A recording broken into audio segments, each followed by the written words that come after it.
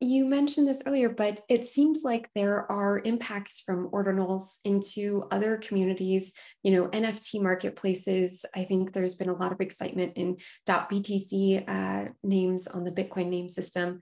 So can you talk a little bit more about this and what you're seeing? Yeah, so I think so one obvious question is people are like, well, the Stacks L2 already has NFTs and the hashes of those are automatically going into Bitcoin.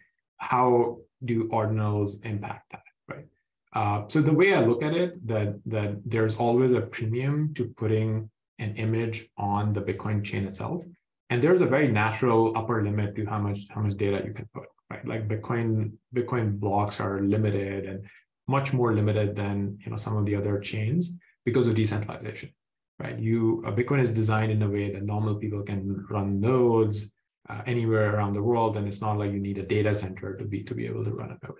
So I do think that that will act as a natural filter, maybe more high-end NFTs or really important data, like over the long term, would make economic sense to put on the Bitcoin chain.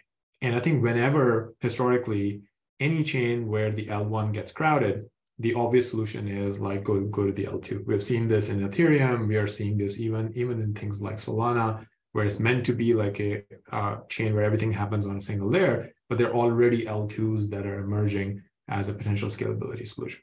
So I think, in my view, this is actually very healthy for the L2s, and there aren't many in the Bitcoin ecosystem. I think Stacks is one of the major ones. There was something like 650,000 NFTs minted on Stacks in the last year or more, and I think that's actually very, very healthy.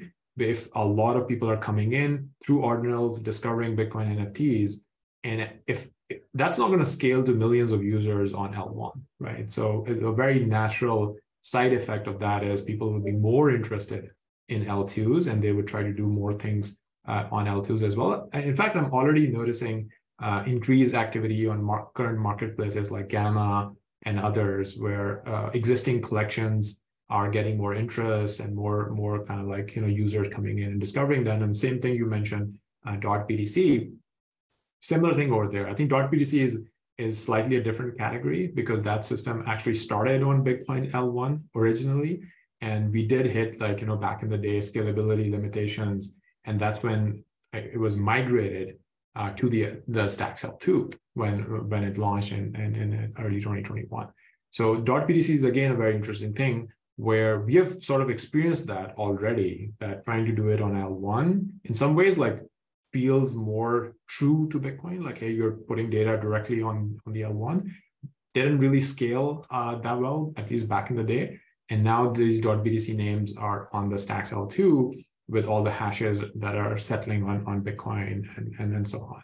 And I do think that with the interest in ordinals, with people coming in, it's not going to be just about the NFTs, right? Because when developers come in and their attention is actually focused on the system, people do experimental things, they play around with stuff. So I wouldn't be surprised if there's more interest in domain names like .btc, or if there's more interest later on in Bitcoin DeFi, because when developers come in, they are always thinking about what else can I do, right? So once I think the Bitcoin culture and Bitcoin developer culture is more open to ordinals, you wouldn't be able to just stop it there, right? Like, it's going to very easily translate into, oh, what else can I do with Bitcoin? What other interesting experiments can I run? What other cool new things can I build on top? And I'm just personally very, very excited about that, because the Stacks L2 community has been about this for years, right? Like, these are sort of like the early builders who came in,